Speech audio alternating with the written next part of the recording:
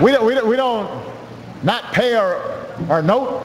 All right, joining me now from Washington for his first TV interview since his historic speech on Tuesday night, Senator Ted Cruz. How are you, Senator? How you holding up? I'm doing great, Sean. It's always terrific to join you. Did you get some sleep?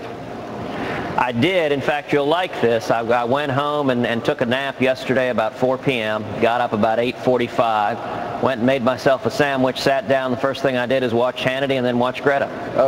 You know what? That's a good schedule. Then I hope you went back to bed. And I did go back to bed after that. You know, one side note question before we get into the specifics, because this is a really important issue. But so you stood for 21 hours, 19 minutes. You have to stand the whole time. You're not allowed to eat on the Senate floor. You're not allowed to go to the bathroom either. Did you go and take a steam bath or something beforehand, dehydrate yourself?